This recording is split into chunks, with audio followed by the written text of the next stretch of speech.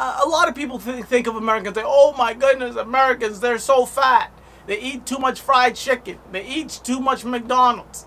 Well, that shit's spreading, baby.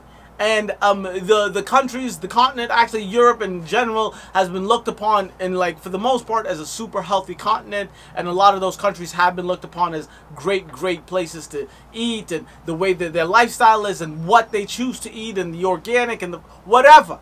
They've been looked at, they've been put on a pedestal, but sadly, some of those countries are falling off of that pedestal in a really bad way. The region prized for its healthy eating now has some of the most overweight kids in Europe. Let's find out where. So the Mediterranean diet, and we've all heard this diet, heavy on the veggies, heavy on the legumes, low on the red meats, it's like a vegetarian, vegan, light type of diet.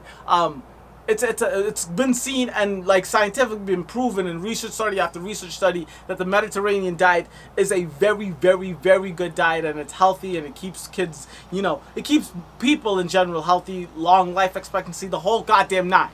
But people are not following through with that. People are opting out to stop at the drive-thru, and let's find out where. So the Mediterranean diet has long been pointed to by researchers as one of the most healthy ways to eat. The diet is known for its emphasis on vegetables and legumes, whole grains, and healthy fats like olive oil and fish, with minimal red meat, and yet children who live in Southern Europe appear to benefit from it the least. The least! Let's find out how. Data from the World Health Organization indicates that several Southern European countries showed some of the highest rates of childhood obesity of the 38 European countries studied. In Greece, Italy, and Spain, 42% of boys are either overweight or obese. For girls, the rates were 38% in Greece and Italy and 41% in Spain. Those are some big numbers. 41%, 42%, they're nearing 50%. They're nearing half the population. So over a third of the population is, for both boys and girls, but more so on the boy side, is overweight or obese. That is a big deal. That is huge. Moving on, aside from those, the lowest rates of childhood obesity were found in countries like France, Norway, and Denmark.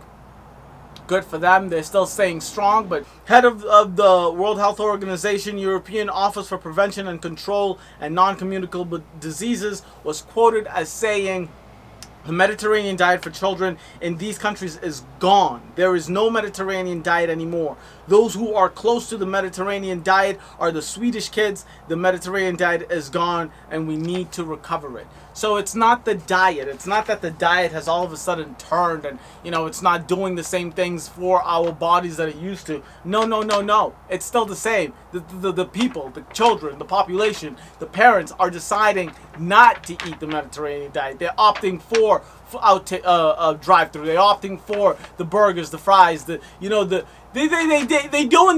joining us Americans. They're joining us Americans in our gluttonous ways, which is a sad situation. We never want to see this. I'm not, like, happy that other countries are doing what we're doing or in the bad situation. I'm just putting it out there that the shit is spreading. I mean, as much as people want to be healthy, we all know being healthy is great and being healthy is the goal. But who are we kidding? Food that's bad for you tastes so much better. It's so much easier to get a hold of. It's everywhere. And these food companies, these fast food companies, all they want you to do is get addicted to their food, so they pump as much fat in it, they pump as much sugar in it, they pump all of the stuff that makes you crave and want it so bad. So it's not, technically, yes, it's the people's fault, but it's such an easy trap. It's such an easy thing to fall into. Bad habits when it comes to eating, especially when it's so available all around you 24/7.